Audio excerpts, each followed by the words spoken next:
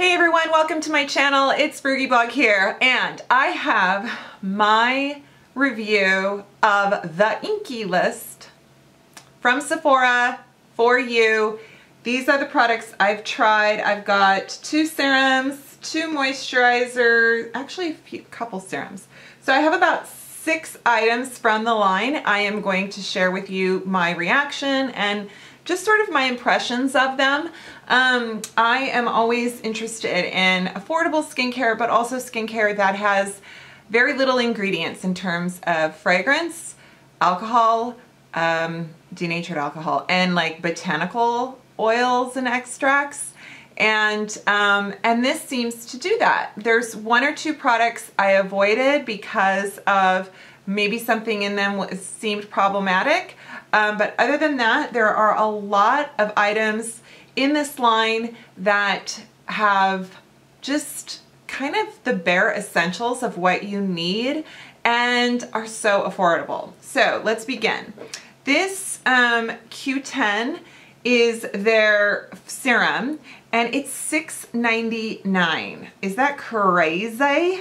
So Q10 is short for ubiquinone, what's it called again? Yeah, ubiquinone.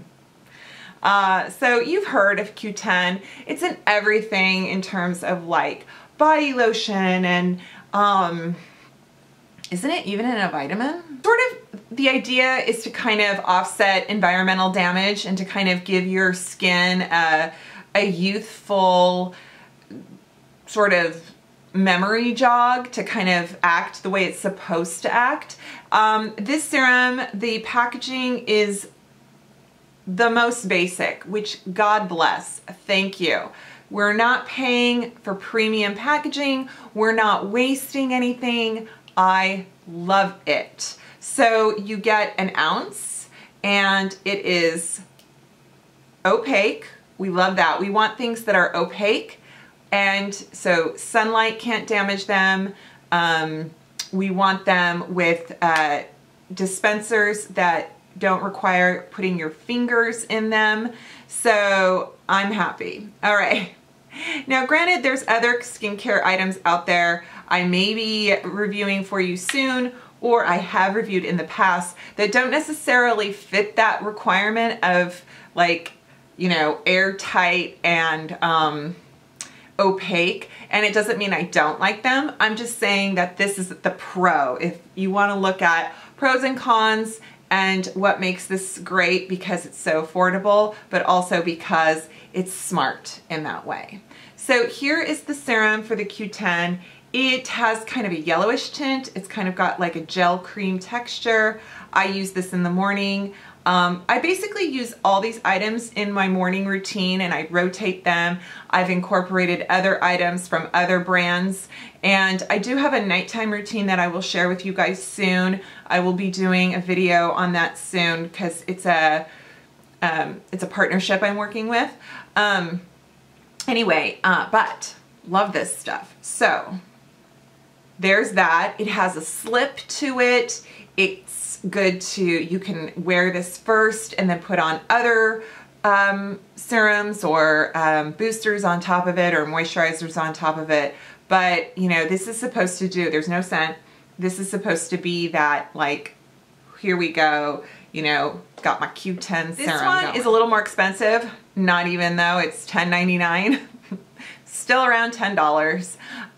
It's collagen booster. It's good. Here, let me share with you. Collagen is basically peptides working together to plump your skin and create a muscle memory for all those cells, right? Okay, so along with peptides in this serum, you get the hyaluronic acid. So it's mixed with sodium hyaluronate, glycerin, and propanediol, sounds like I'm taking a sleeping pill, and butylene glycol. Those are like the trifecta of slip agents to give the skin moisture, binding, everything feels good on it. This has that slip you want. So Same bottle as the one before in terms of packaging, 1 ounce. Let me show you what it looks like.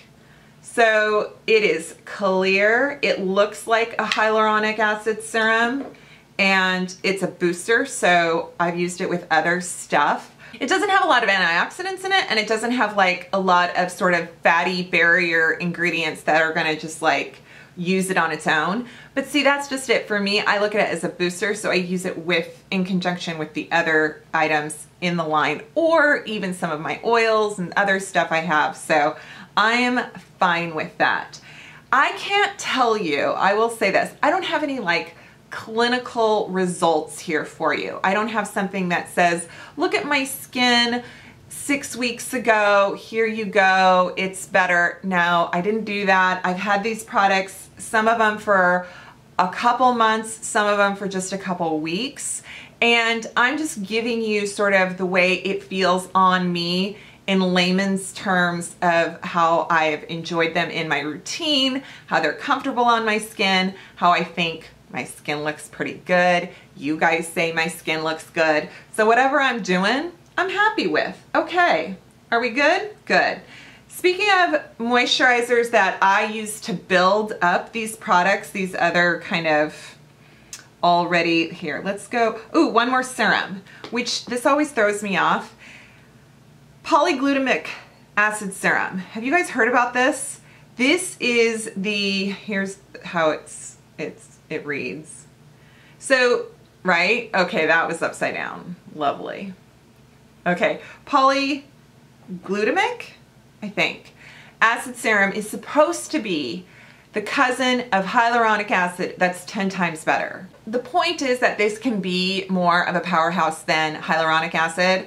However, I guess there's been some reviews in terms of kind of expert opinion that Inkey List doesn't list the dosage of how much is in here. So is it a concentration enough on its own that surpasses the effects of hyaluronic acid, or is there only a nominal amount in here that makes it just as good?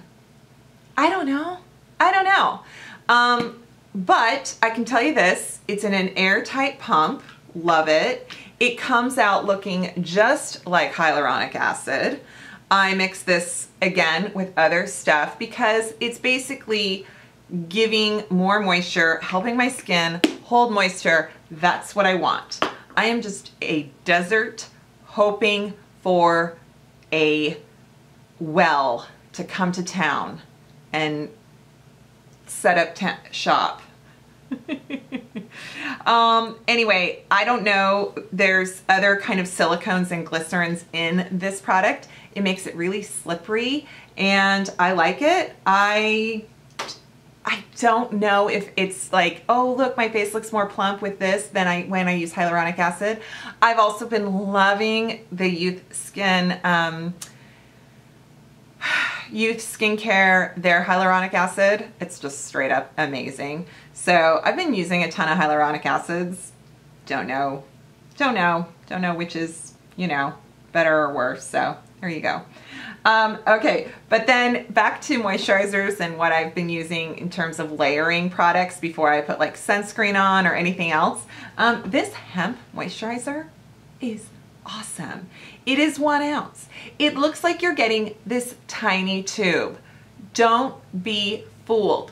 Look at all your other skincare of different sizes, different price points, different fanciness, and you'll see they're all 1 ounce. This just looks like it's a travel size. So in a way, I'm kind of excited. I love it. All of this stuff is so easy to travel with. It's not bulky. So thank you. Hemp is kind of a buzzword right now. Hemp is definitely an ingredient we're seeing in everything from vitamins, food, pet supplies. It's CBD, you know, hemp and CBD are kind of the same. But let's see here. Cool thing about hemp is that it's very sustainable. Hemp is so easy to grow. We should be using hemp more than we do in our country instead of relying on, you know, cotton and paper and things like that, wood. whatever, but that's another story. Hemp is a great form of fatty acid for your skin. So when you want a moisturizer to kind of keep everything in, to keep that layer of just moisture on your skin so that ingredients don't evaporate, water doesn't evaporate, yeah, that's what you want, right? And so it's fragrance free, it's alcohol free. It is, how much is it? It's $12.99. So I find that funny that the hemp moisturizer is actually so far the more expensive item, but it's great. I mean, it's, for me, I just like the fact that it's good for sensitive skin. It's something I can put on my face when I don't want anything else that's reactive. When I want lotion and I feel like I've been doing so much stuff like, oh, I threw in this peptide and oh, I'm wearing this niacinamide, or oh, I've been using this azelaic acid or whatever it is. You know, I'm just throwing stuff at my face. And then I'm like, but what am I gonna do to just like keep my skin kind of moist and supple and not get dry? And this hemp moisturizer does it for me. So I dig it. I really do. I dig it. Okay, next is the multibiotic moisturizer. Again, 1 ounce. This is in their other kind of pump that is the airtight. Woo! This one's different. This one is a little runny. See that? Let me get this one's also $12.99. Let's see here. Okay, so here's multibiotic. Here's the other funny thing about buzzwords is probiotics are everywhere. Now it's in our skincare. Yeah. I've been using probiotics as a dietary supplement for about 10 years now, before they were a thing. I found them out before I went dairy-free because I was having so much gut issue. And I stumbled across some at like Whole Foods and I'm like, what are these? And you know, they were telling me about it because my mom used to feed me acidophilus milk when I was a kid. And the problem with that though is if you are allergic to dairy, you're not really getting the benefits of acidophilus because your stomach is in a constant churn of upset. Anyway, so probiotics, what's in here, what is their multibiotic in this formula is yogurt powder. Now, according to Beautypedia, they think that the yogurt powder isn't as robust as maybe some other probiotic forms you could use. I don't know, whatever. I mean, what is it supposed to do? It's supposed to soothe the skin, it's supposed to provide moisture retention, and it's supposed to help the skin surface be stronger. To keep it pH balanced so that it keeps good bacteria in and bad bacteria out. I guess that even happens on your skin as well as in your gut. Your skin is an organ, makes sense, fine, okay. Here's the only thing you might not like about this. It smells a little bit like sour milk, just a touch, like kind of sour cream. It's just a little different. So yeah, I put this on and I go, okay, it's weird. It's not bad, it's not rancid, it's just tangy. And this is the one, I just got the caffeine eye serum. I think this is great because it's a 1/2 ounce. It comes in this tube, $9.99. I've been using so many eye creams. In fact, the latest one that I put in my July favorites is the retinol eye cream from the Youth skincare line. I love that stuff, but I use it at night. So this has been something I use in the day and it's nice, you know? I like the packaging. I like that it's just this nice firm kind of lotion that you can just dab on. I use it, I massage it under my eye area in the morning before I use like my Revive Light, before I put on sunscreen, and it's nice. My eye area looks like fresh and great. So I think it does a good job. There you go. It also has like the jojoba esters and it has other kind of things that keep it emollient. So it's an overall good product. If you feel like you want to add it, yay. So there you guys are. That's the Inkey list and the products. I like all of the things I've bought so far. I might get the turmeric lotion. We'll see. I've got some retinol, so I might not use that. There's a vitamin C powder. No, not powder. There's a vitamin C lotion, right? Yep, there's a vitamin C serum. There's a squalane face oil. So there's some other things. There's a rose hip face oil. I have yet to try, and I will definitely, yeah, the retinol face serum is really highly rated. So I'm gonna see. The peptide face serum and the glycolic acid toner are ones I'm just gonna skip. So anyway, but there you go. That's the Inkey List review for you. I like it. I'm gonna list it below where you can find it on Sephora, and that's everything. So yeah, so let me know if any of that confused you. I kind of did a little copy and paste from websites. So I was reading descriptions, but I was also reading reviews from Beautypedia.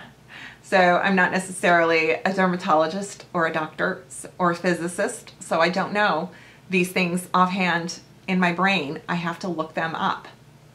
Alrighty guys, thanks so much for watching. I hope you enjoyed this video. I hope you are subscribed to my channel. Please do so. Please do so. Please subscribe if you haven't, and give this video a thumbs up. What else? What else? I think that's everything. Leave me a comment if you'd like, and I will see you next time. Bye.